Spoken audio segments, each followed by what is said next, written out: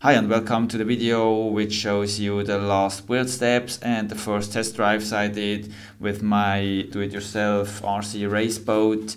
I had to do a few steps before the first test run. One was that I added some rails to stabilize the boat for better straight running on the water.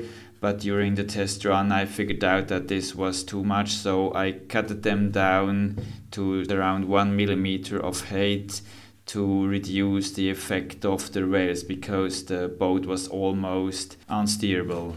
Another modification I had to do is to add a cover for the battery, so if I flip the boat over I can't lose the battery. What I did is just a simple plastic cover and 1 millimeter carbon plate with a small 2 millimeter screw in it, so I can put in the battery, just pull over the plastic cover and push it into the screw. Then the battery is fixed well, so I can flip over the boat and the battery won't get out of the battery mount.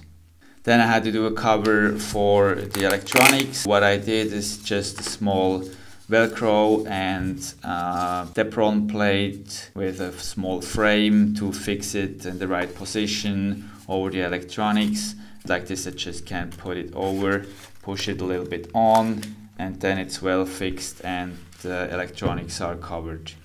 Then I did the last plate of Teflon in the front to close the front of the boat. This is just fixed with tape, just because I had to figure out if I need to add some weight in the front, because my CG was way in the back of the boat.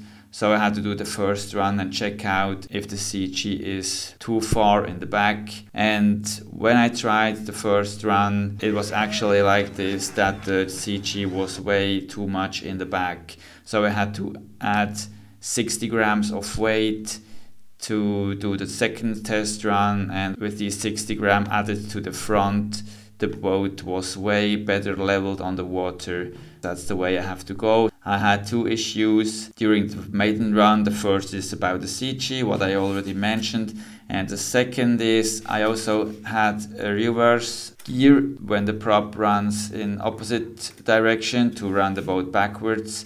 There was way too much power on the motor and the boat just pulled down into the water.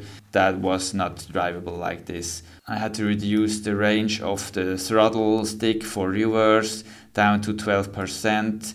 Like this I can push reverse at the maximum on the stick and the motor still spins pretty slow and the boat goes backwards slow and it's fully controlled.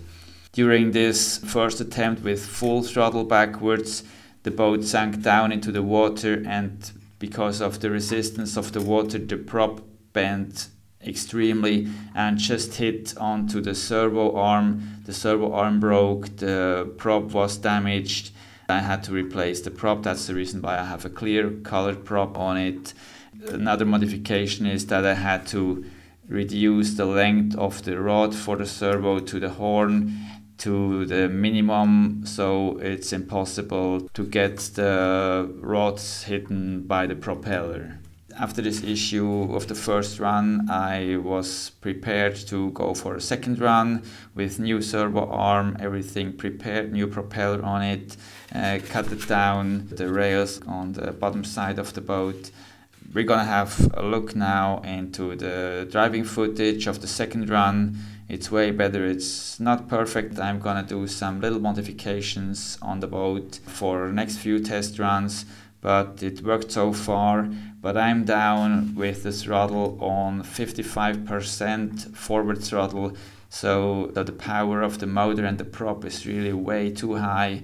What I'm gonna do is to reduce the diameter of the prop, and I'm also gonna pull down the motor in a lower position. The torque of the motor doesn't affect too much on the behavior of the boat. That's gonna be the few next steps for the next test runs. But now let's jump right into the footage of the second run.